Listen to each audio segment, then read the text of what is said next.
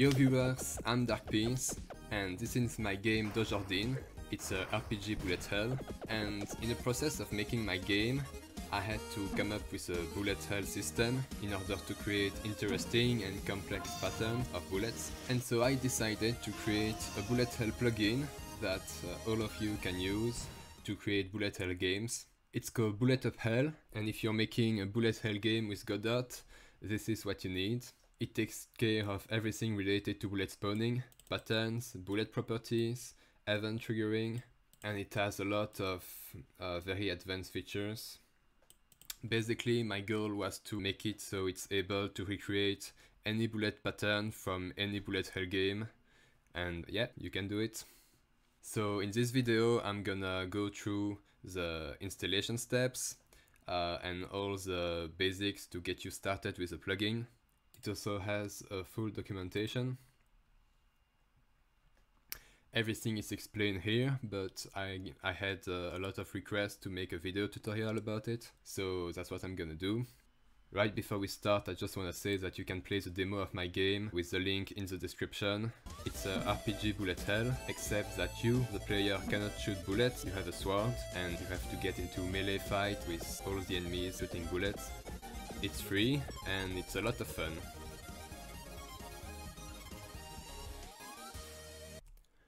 So we're going to start with the installation process. You can get it on the Godot asset library, or you can go on the GitHub page. Select the Godot version.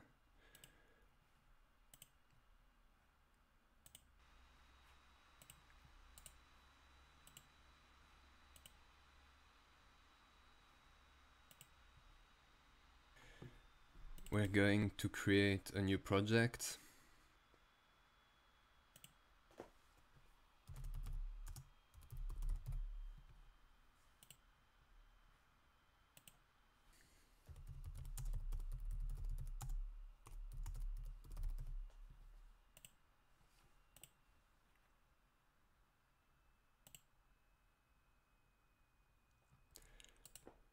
This project doesn't have an add-on folders, so we're going to create one.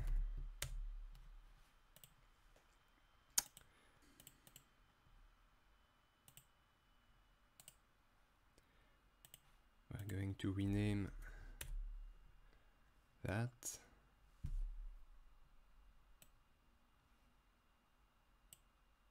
And move it.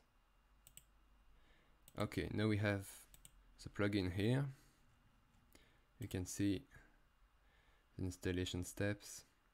We've downloaded, we've created the add-ons folder, we extracted the zip, the name is bullethell. We are going to not open an example scene. Now we are going to enable the plugin.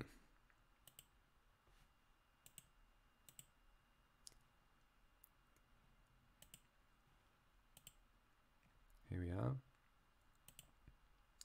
Spawning, you can see, is already set as an auto load. It's automatic. If it's not automatic, then you can add it by selecting. Normally it should work. Maybe on the Godot 3 version it doesn't work. I don't remember, but you can select, and then you just add here, and you're gonna have that. Spawning is an auto load, and we're gonna restart the editor. Oh. Okay. Up.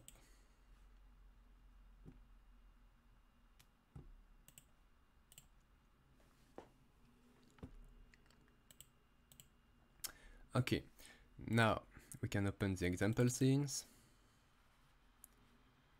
and we can play them. So now you can see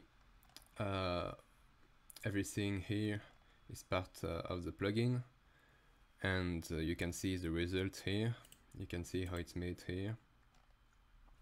At this point you have all the nodes. You can search them by name and add them here. We can create ourselves something. Just a scene 2D. We're gonna add we're gonna need a spawn pattern. We are going to need a bullet pattern, and we might need a spawn point. You can put all of these nodes anywhere in the scene, or in an autoload, or absolutely everywhere you want. Spawn patterns are going to determine where the bullet will spawn. So here you have the different spawn pattern types. It can spawn here in a circle, or in a line, or you can here draw your own shapes. There's also a lot of customization. We're not going to go over everything in this video, but know that it's made so you can reproduce any bullet pattern from any game, any BulletUpHell game. Everything can be made with all of these variables. You have a little bit more of example customization here. You see, that's a line pattern, but it's been modified to take a different shape. You have cooldowns too, different types of cooldowns. Then there's the bullet pattern. The bullet pattern is going to determine the bullet properties, how the bullet will act, the direction, everything related to movement, any properties. We got some examples here. Everything about the bullet. Here it's moving with a sinus function, for example, and everything about the customization can be modified with the bullet pattern a lot, as you can see, and everything is described in the documentation. Also, you get homing.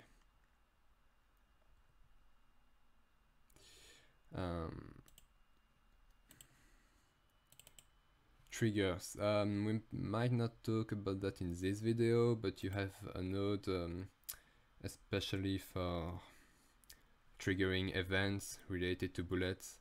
So for example, quickly go over that. For example, when this bullet reach the target, it's gonna create more bullets, and you can it's very flexible. You can create a lot of things with that. You can get all of the variables. The one in red are the one we're gonna need to absolutely fill. Basically, the ID. The ID is very important. The ID is the reason why you can put these nodes anywhere and it's still gonna work. You have to reference all the nodes, give them an ID, and then you reference this ID anywhere else. So the spawn point, we can start with that. So the spawn point is the origin where the bullets are gonna spawn. I'm gonna put it in the middle. It's gonna need a pattern. So we need to go to the pattern and give it an ID. It can be a number, it can be any string. If you have a big game, you probably want to give some meaningful names. Here we're just gonna tell 1. You're gonna reference this ID, 1. And now the spawn point is gonna be connected to the spawn pattern. So you're gonna see if we miss an ID and we run, it gives an error. It's simply to remind you that you need to give an ID. So we're gonna link it. So now this spawn point is always gonna reference the spawn pattern. But now if we run it, we still have a different problem, because there's something else lacking, and that's the pattern resource. we're gonna need to choose from one of those. Don't mind this one, does nothing. We're gonna put a pattern circle. Now if we run, you get a bullet. Great. But we're gonna do something a little more fancy. We're gonna get 5 bullets with a different radius, like 200. And yeah, we're gonna start with that. And boom. Very easy, very simple. But maybe we want the bullets to do something a bit different. So we're gonna get this pattern. We're gonna increase the speed, for example. Maybe have double the scale, and we're gonna give it an ID so you can reference it. I'm gonna just say 1, and then I'm gonna tell the pattern here that we need the bullet with the ID 1. And here we are. So that's the basic spawning. You have a spawn point referencing a pattern, referencing a bullet. And of course you can get several spawn points.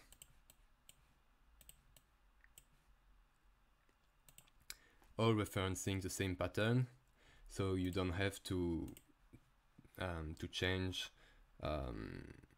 to create a new pattern each time you want to create a new spawner, for example, or to create a new bullet each time you want to create a new pattern.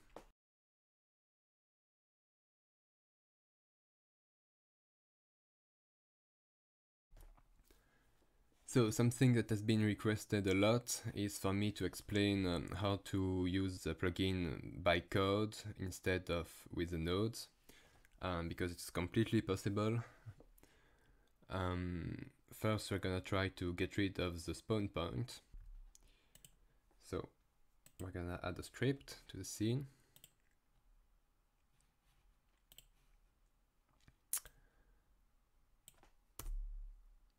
And in the documentation you can find the special functions that you can call and that are useful. Especially the spawn function, which is the main one. We're gonna need the node who's gonna be spawning the bullet, the pattern ID, and something I'm gonna explain right now. So we're gonna call the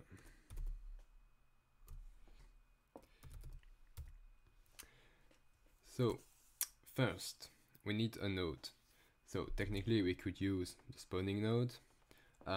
Basically why do you need a node? Is because it's for the position, of course, it's the origin position. It's for the rotation, everything about the transformation. But you can also, so spawner here can be a node, like I just explained, but it can also be a dictionary. And if it's a dictionary, you need simply to create a dictionary with a position and a rotation. So we can do that. We're gonna set that to 200, 200, for example, and rotation, whatever. So we're gonna need to call the ID of the spawner. Here it's 1. And then we need something that I called the shared area name. So what is a shared area? A shared area. You can find them here. So it's simply the area 2D, which is gonna be used for the collision collision properties, mainly the layer and the mask. So for example, if a bullet collides with something, it's gonna use this layer and this mask. By default, every bullet is gonna use this one, but you can change it. If you see in spawn point, you can change the shared area name. By default 0, but you can add one and change to any name. It can be one, whatever, and then you can change whatever the collision is, and now it's gonna use those properties. If you call it, so by default you would say 0, but I just created a new one, so I'm gonna call it first because it's the name. The name acts as the ID. Yep. So as you can see, it had the position, and well, it's maybe with a circle you don't see the rotation. We can try a line. We don't forget to put the ID, which was 1, and for example 4, and you can see that oh yeah, I need to put the offset,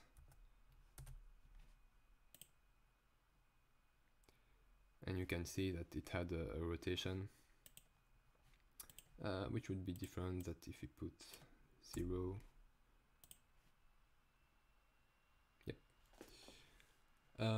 It's in radian, by the way, not in degrees. So that's how to get rid of a spawner node. So now maybe you want to get rid of the spawn pattern node. We're going to create a new pattern line property.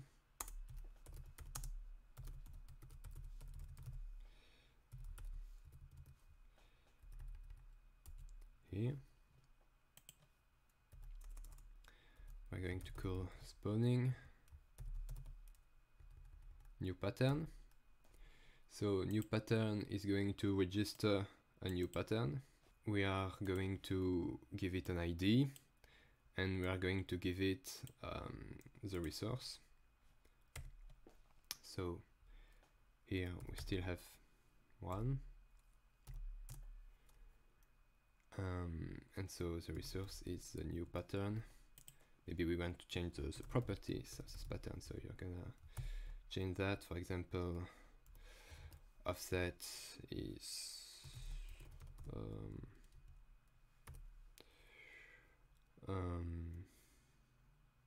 4.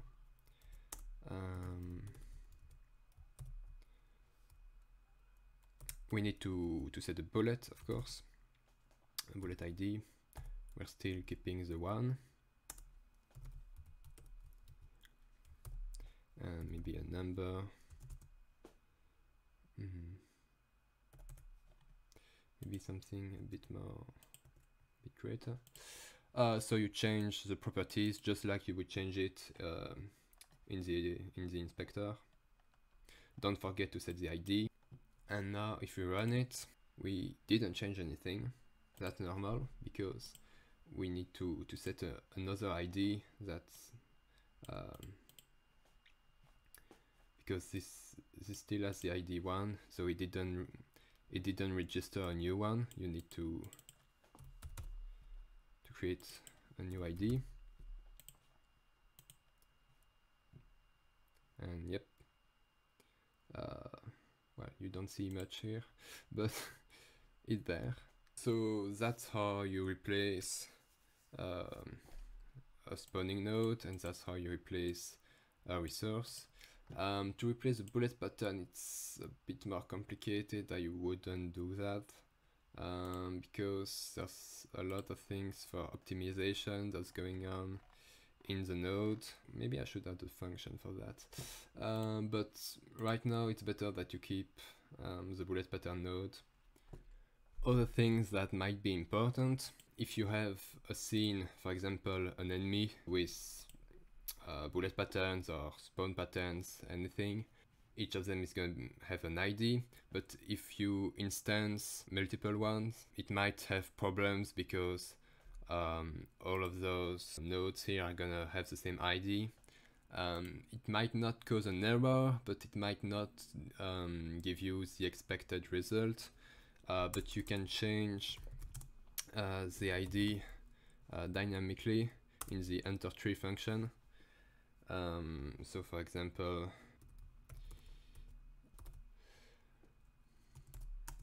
equals, I'll change this to 2, and now if I print the ID, it should tell me, yeah, of course it gives me an error because the ID isn't 1 anymore, so I can use that, but you see it changed the ID. So you can use the enter tree function to change the ID of your nodes. It only works in the enter tree function, so be aware of that. Yeah, the reset function is important too. If you change your scene, for example, you go from level 1 to level 2, you're gonna have to call the reset function when you change the scene. Or else all the IDs might get mixed up, or just they stay in memory, and you don't want that for optimization, but it can cause problems too, so call reset and everything is gonna work after that. If you want to get a resource, you can just call this function. So of course this function for a spawner, but you have for the trigger, instance, bullet, container, everything that uses a reference. Yeah, also those ones. Those functions are called when a bullet collides with something. So if you want to give it custom behavior that's specific to your game, you have to write it here. So that's when it collides an area, that's when it collides a body, and you can add whatever you want. So it's very important to remember also that bullets aren't nodes, so it's not instantiating nodes. It's a little bit more complicated than that. It's gonna act like a node, but it's not really a node. But you can add groups to the bullet if you need it. So that's it for the basics of BulletUpHell. If you want more videos to cover everything, because there's a lot going on in this plugin, so it would take hours to cover every little thing. But if you want more tutorials, you can write down what you want in the comments and hit the like button. Subscribe to get notified when a new tutorial drops. Maybe you'll be also interested in checking my other plugins.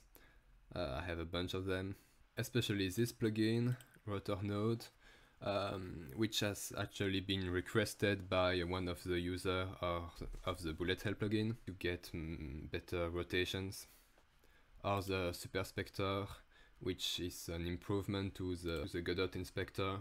I use it all the time, especially when using the BulletUpHell plugin. So anyway, comment what you want. If you have questions, you can join my Discord server. I always answer the questions. And please like and subscribe to show your support. Bye!